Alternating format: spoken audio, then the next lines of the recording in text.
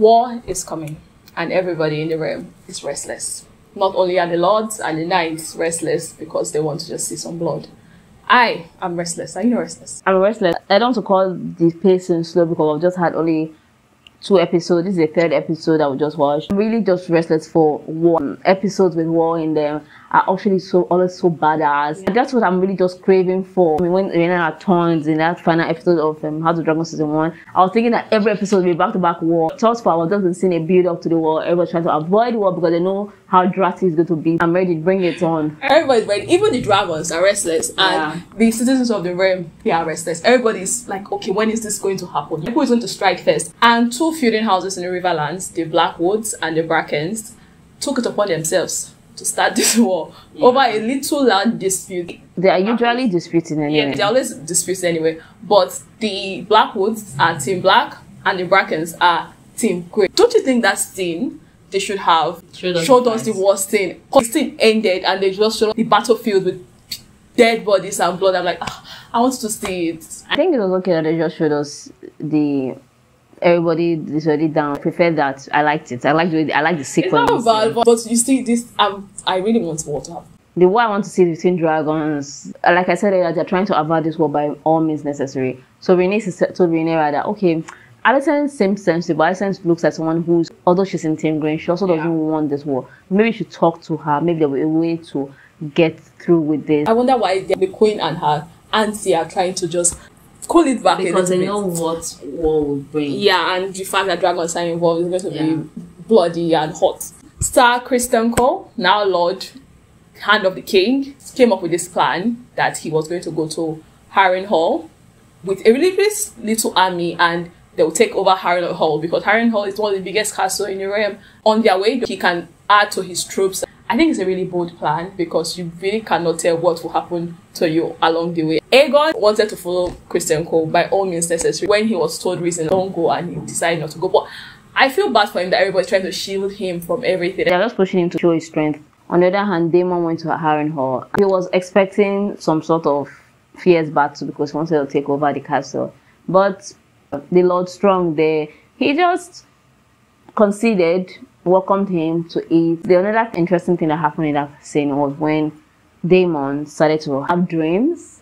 First of all, he saw Rhaenyra trying to sew back the severed head of the little Jaehaerys. Then after that, in that sequence went to he was standing close to that famous tree. In the vision, this lady told him that you will die in this place. That thing, I was so happy to see Millie Alcock again in this season because after they did the time jump and she grew up and we had Emma Darcy, this is the one I really want to see more of Millie Alcock playing Princess Rhaenyra. These visions with Daemon, I don't know how to feel about it. It's just... Well, I don't know why everybody's just really shifting at the edge of this. We all know that they're all going to die. They just have to toughen up and know that these people are going to die.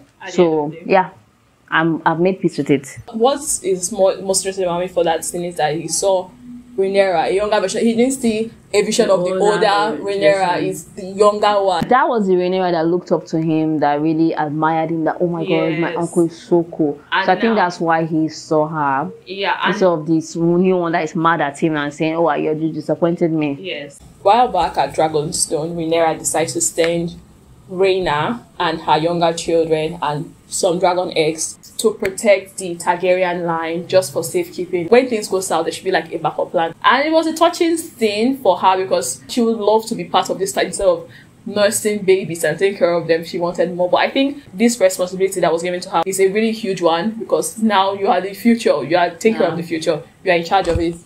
Yes, there is this interesting character that just emerged. He's claiming to be the brother of King Viserys and Daemon, the half-brother.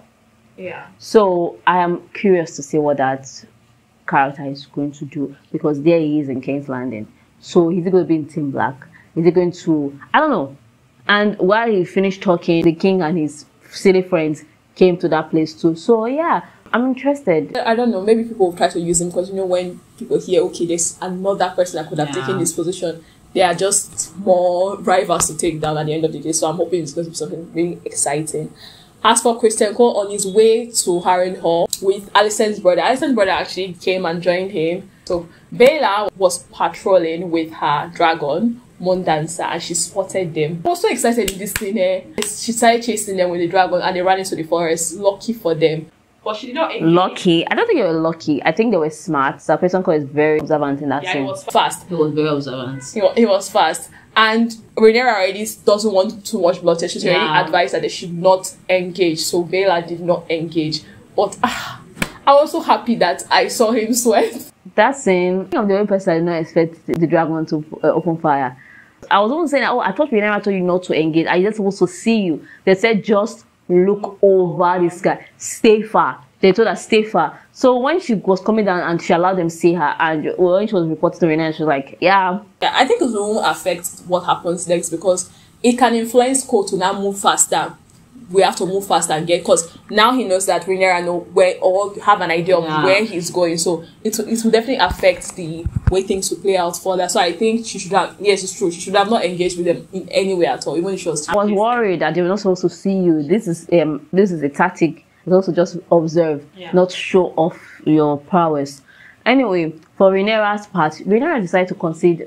Rhaenys is wise and she has something here. Let me talk to Alicent. So she went to King's Landing in a disguise. She went to meet Alicent in the scepter. She joined her while she was praying. Alicent is very religious. Tried to talk to her like, mother to mother, let us end this. And she even said, oh, I was not aware. I will never do something like that to your grandchild. And what about my own son? But Alicent told Rhaenyra that he said Aegon.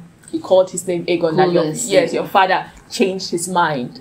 So confidently. Rhaenyra was even down that, oh my God, my love father didn't want me to be king. He changed his mind. Alicent, so clueless. God bless her heart. She was like, oh, he said the prince that was promised. Then he said Aegon. And Rhaenyra was like, you don't even know that story. And you are drawing for blood. You don't know that story that is about Aegon. Aegon the Conqueror. And Alicent was like, I have messed up. So that's where it ended. I don't think that they would have not tried to usurp the crown from Rhaenyra, regardless of who the Aegon or whatever. They'll say, oh no, people do not want to see a woman on the throne. They would have still fought Rhaenyra for. Even if she sat on the throne, people will still plot. There are even stories that people, when they know that their other heir or second sons, people start using them to take power. Or having king. If you really want to be king, you can take down your younger siblings if you feel like, or just send them away. So it's going to happen either way. I think them dragging on Rhaenyra saying, oh, I don't want war, I don't want trouble. It's already too much. We know she doesn't want it. Just 3 episodes in, anyway. I want action, but when I think of the action, I say, okay, maybe because we have to wait for another episode, so that's why the anticipation is really big. I think I'm trying to make the team very look more bad, or because now, of course, I cannot go on and say, oh, I made a mistake. It's not possible. It's not possible. So that means everybody that died was just for nothing. So yeah. So trailer is out for the episode 4. I think they are going to draw blood in this episode. The team have said that it's going to be the best episode yet. So I am at the edge of my seat. Halfway through the season. I am ready. Honestly, when it drops, I will be there. Will you be there? Of course, we're here. So you should definitely like, share, and subscribe to our channel. Until next time, do take care of yourself.